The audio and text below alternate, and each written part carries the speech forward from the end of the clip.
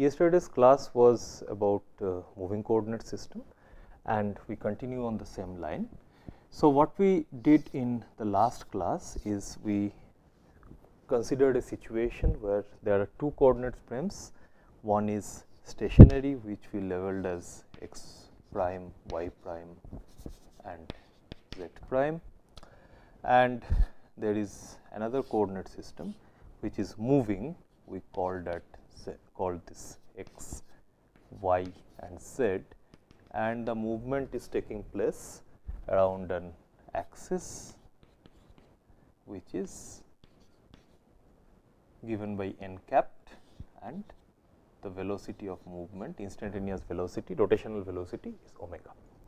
So, in this situation we have shown that time derivative with respect to this fixed frame and this moving frame of any arbitrary vector g is related by dg dt fix is equal to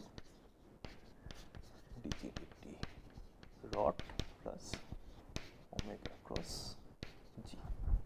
Now, we proved that, assuming that by one particular property of a rotating vector, if this is a fixed direction around which a particular vector is rotating. So, this is one position of the vector. So, essentially the vector whichever is rotating around this particular axis has to stay on this cone, okay, on this surface. Okay, I will just draw it a little bigger for you guys, so that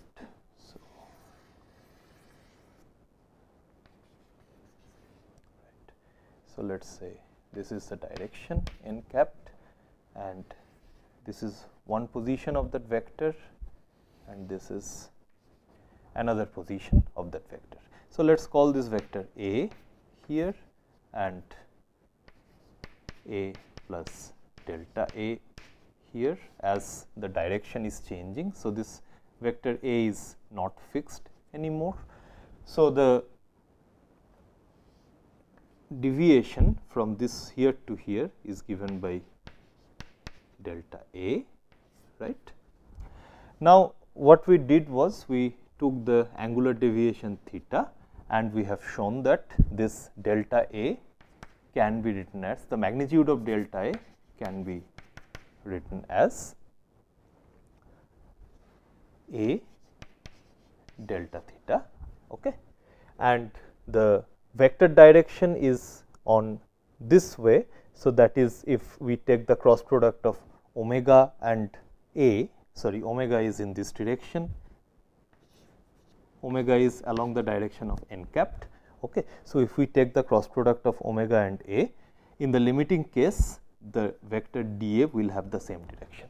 We can also have an alternative proof for it. If you simply join this, and let us call this angle delta theta instead of this angle, it will be, sorry, this will be delta theta. Okay. So, it is the same thing essentially, because this and this angles, they will be, they has to be equal. It is just the 2D projection of this particular case. Okay. So, we can, and if this angle is phi, then this length we can very easily show that this length is A sin phi, and so dA will be A sin phi times delta theta. So, it will be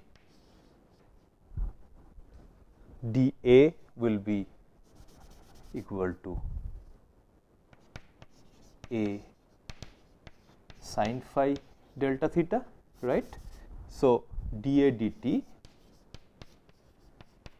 will be A sin phi d theta dt, which is nothing but omega, because omega is the rate of change of theta, or rate of change of this angle, this particular angle or this particular angle, whichever you want to look at it. Okay.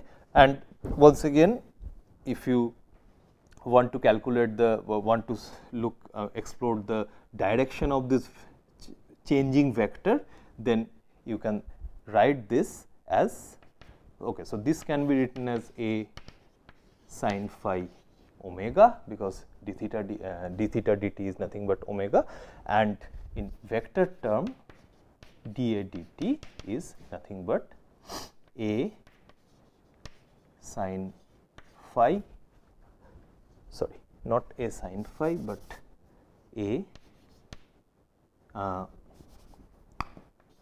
omega n cap cross a. This will give you a sin phi. N cap has a magnitude 1. Okay. So, n capped cross a will give you a sin phi, and this n capped times omega is nothing but omega. So, this will be omega cross a. So, either we can directly take this angle and d theta and compute delta equal to a and delta a and show that dA dt is equal to omega cross a, or what we can do is we can take the 2D projection of this particular problem in this plane or a plane down here as you wish, that is totally up to you, and we can again prove dA dt is equal to omega cross a. Now, the important result is dA dt is now using this important result we can finally conclude that this is the case for any vector g which is moving which is represented either in the fixed coordinate system or in the rotating coordinate system. Now, as this relation is true for any vector g, what we could do is we replaced g with r and we showed that its V0 is equal to V plus omega cross r, right. Now, what is omega cross, what is V0? V0 is the velocity of a moving body which is measured with respect to this fixed frame, and V is the velocity which is measured with respect to this moving coordinate system, rotating coordinate system. So, we can now instead of taking g equivalent to r, we just take it as V0, and using this form of V0 we can write d dt of V plus omega cross r equal to d dt dot V plus omega cross r plus omega cross V plus omega cross r. Right. So, this we can write, and simplifying, see actually this side we do not have to do it, sorry, we can just keep this as V0. Okay. So, now this will be nothing but d2 V0 dt2, right, and on the right hand side we have, so this V without a suffix. Okay. So, this is the velocity as which is measured in the rotating coordinate system. So, if we take this time derivative once again, it will be simply d2v dt2, and next term we will have a omega dot cross r plus omega cross r dot plus omega cross v plus omega cross r, right. Now, omega cross r dot, please remember this r dot is once again the velocity which is measured in the rotating coordinate system. Okay. So, r dot is the time derivative which is taken in rotating coordinate system, that is the velocity v in rotating coordinate system. So, we have this term twice. Okay. Now, this term if I multiply this whole thing, sorry, this is not d2 v dt2, it is simply dv dt, sorry. So, if I multiply this whole thing with mass of this particle which is invariant, because mass is a quantity which is invariant under any coordinate transformation. So, well, in the non-relativistic world, in the relativistic world we have a different story altogether, we are not going into that. So, if the mass is constant, so if we multiply this both side of this equation with mass, what we get is mass term everywhere, here and here, right. Now, look at this term m dv dt, and this is measured with respect to the fixed coordinate system. Now, Newton's law is valid in a inertial frame, which is, in this case, the inertial frame is the fixed coordinate system. The other coordinate system is rotating, so it is not an inertial frame. Now, according to Newton's law, F is equal to m dv dt. Okay. Now, in this case, in the current notation we are using, it will be dv0 dt fix. So, this term on the left hand side gives you the net force which is acting on the particle of mass m. Okay. So, that is the true force, because this particular term, it's I mean, once again, this is the acceleration term multiplied by mass in the rotating coordinate system, which has the same dimension of this one, but this is the actual force because this is measured in a inertial frame. Now, if we rearrange this equation from here, if we rearrange this equation, replacing this by f, okay, and keeping this into one side and rest in the other side. So, we can write this as m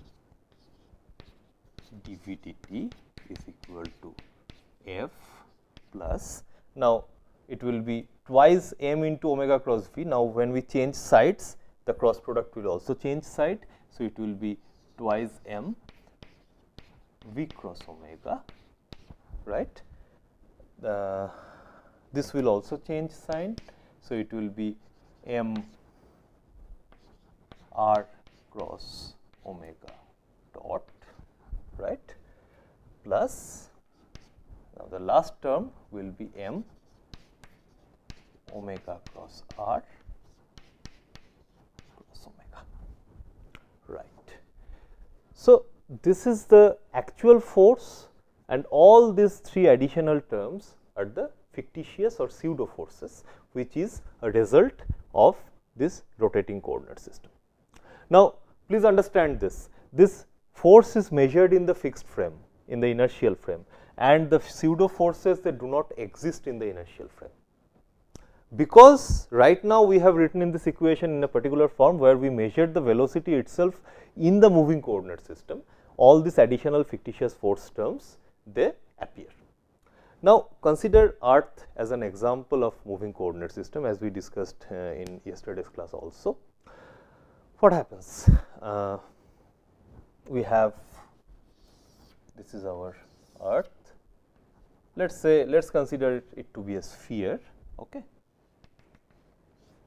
This is the direction of omega being the velocity of rotation for Earth, and so it's rotating in this particular manner, in this particular direction. Now, omega is constant.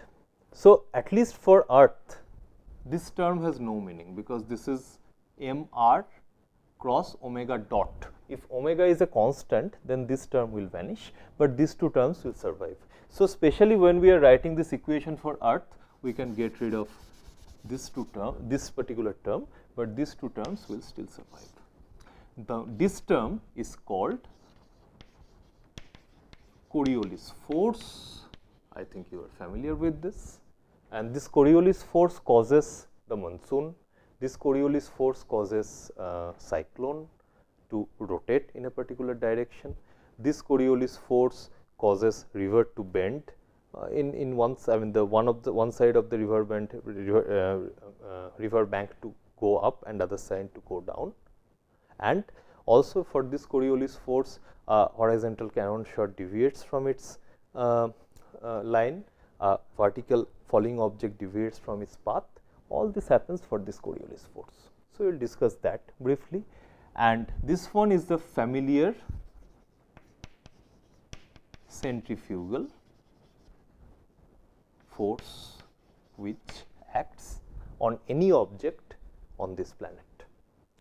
Now, because of this particular force, okay, so will go into it in rather in details. What happens because of this force?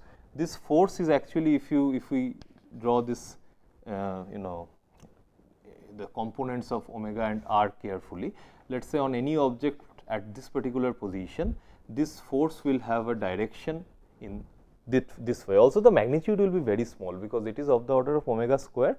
Omega itself is a small number, we will see very soon.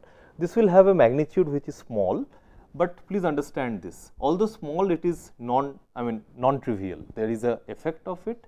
So, the acceleration due to gravity, which is g, which is the gravitational pull of earth, is along this particular line. Because of this one, presence of this force, the acceleration will not be along this particular line, but in a line which is slightly deviated from it. Please understand, the magnitude of this force is very small. Okay. So, if we draw it at scale, it will be almost non-existent, but because of centrifugal force, our true direction of true gravitation acceleration is not exactly towards the center of earth, but slightly deviated from it. Okay. So, we will take it up later on, but right now let us focus on Coriolis force on earth. Okay. So, we will first have to define a coordinate system on our planet, and then we will take it up in a more systematic manner. Right. Okay. First of all, what is the magnitude of omega? Omega is the Earth's speed of rotation, and this has a magnitude of 2 pi by. So, the complete rotation takes place in 1 day. So, the magnitude is 2 pi by 1 day, that is 24 hours, okay, which will be, I will have the number somewhere here, right. So, it will be 2 pi by 24 into 3600, and if you calculate this, it will be 7.3 into 10 to the power minus 5.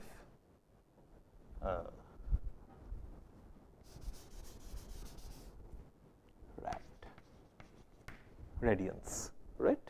Yeah, 7.3 into 10 to the power minus 5 radians.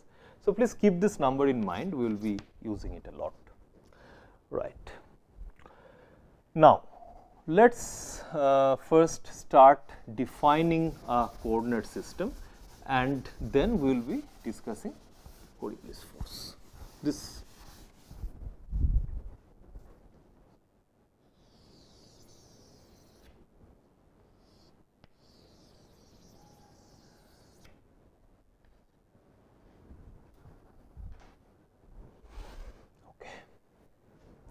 let us go to this particular point on earth, which is at some latitude,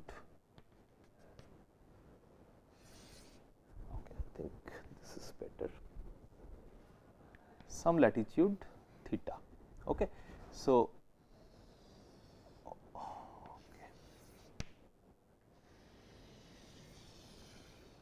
this is the equatorial plane of earth, and we are at this particular point P, which is at a latitude theta on earth's surface. Now, what happens is, okay, I think I will just switch to pen and paper. So, this is our planet.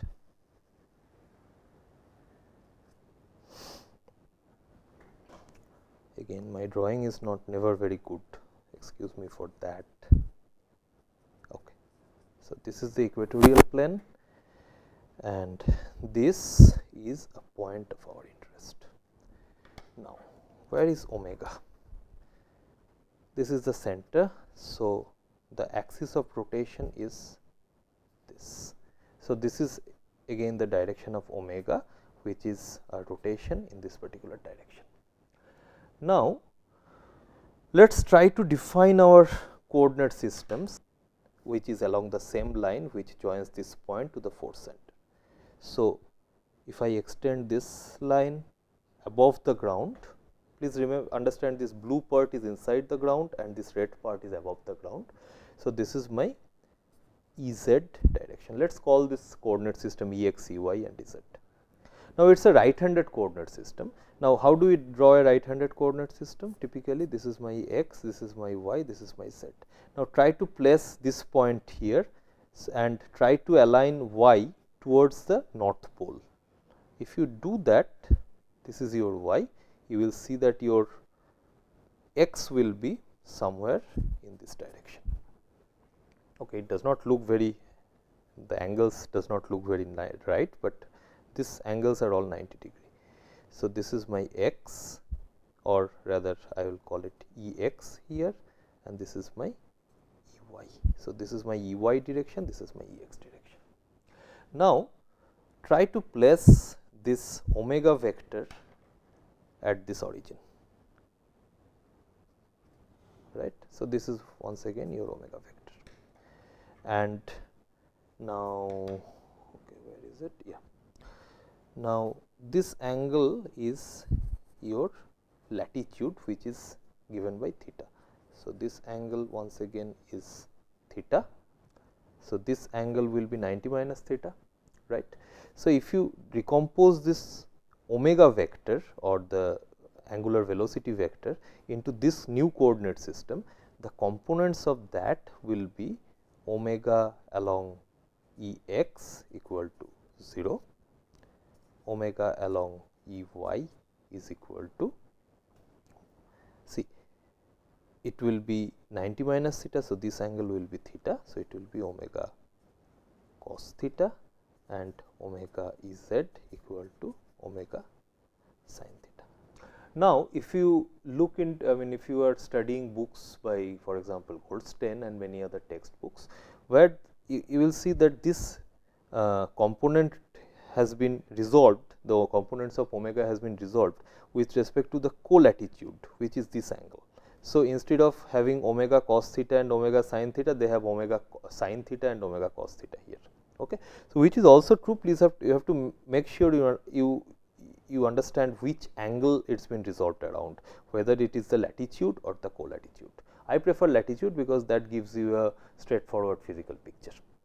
Now, so we have omega cos theta and omega sin theta, and if you study these components carefully, see, theta is the latitude. So, if you go to the poles, theta will be equal to 90 degree or either plus 90 degree or minus 90 degree. In both cases, omega Ez will be maximum. So, we have maximum at poles, and if you come to, oh sorry, wrong, it will be minimum at poles and maximum, just give me a second, yeah, that is true, minimum at pole and maximum at equator. Equator is this plane in the center 0 degree, where theta is equal to 0 degree, right. And this one, this is minimum at equator and max at poles, right. Now, the Coriolis force is given by 2m root over v, 2m times v cross omega, no root over, sorry. Now, if we consider an object which is moving in the horizontal plane of this on this coordinate system. So, this point P is not a fixed point, we can move it anywhere in the on the earth's surface, in the northern hemisphere, southern hemisphere. Okay. So, we essentially we have the same type of component resolved, we can resolve the same components for omega.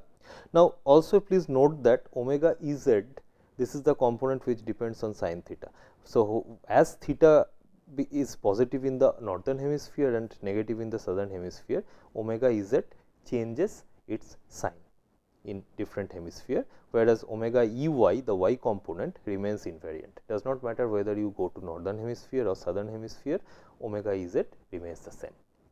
So, now if we consider the velocity v to be resolved into two components, Vx Ex cap plus Vy E y cap, then we can compute this to be equal to 2 m E x cap E y cap E z cap V x V y 0, and this will be 0 omega cos theta omega sin theta, which will be equal to, okay, forget about 2 m, it is always there. So, it is 2 m here. So, E x cap will be V y omega sin theta, okay, minus 0 plus E y cap. There is a twice m here outside. So, please keep that in mind. E y will be this minus, so it will be 0 minus V x omega sin theta plus E z cap will be equal to, okay, so this minus this, so it will be V x omega cos theta. So, we see that there will be components not only in the x y plane, but also in the z direction. So, that z direction component in z direction eventually means there will be a vertical shift of this this particle of mass m, which moves with this particular velocity. But for now we just neglect this, we just ignore this term, and we try to see what happens, what deviation the particle suffers in the x y plane. Okay. So, the Coriolis force F c, if we write it once again, we can write this as omega sin theta V y E x cap minus V x E y cap. Okay. Now, look at this particular vector over here, and so this is a vector here. So, we have this. Now, this vector, if you take the dot product of velocity with this vector E x cap minus V x E y cap, which will be V has to be replaced by V x E x cap plus V y E y cap, right, dot V y E x cap minus V x E y cap, you immediately see that this will give you a big 0, right. So, you see, if in the x y plane I am just drawing a trajectory of the particle in x and y plane, if this is the initial direction of velocity v, we get a direction of the force F, we get a particular direction of the force F, which is by this particular dot product, we immediately understand that the deviation is always in a perpendicular direction. So, if we fire a horizontal cannon shot with an initial velocity v in the xy plane, it got deviated by certain amount in the xy plane. Now, try to see in terms of this particular picture. Okay. Let us assume that the cannon shot is fired along E y. So, initially it has only y component. If only V y component survives, then in the Coriolis force you see there is always only a V x component. Okay.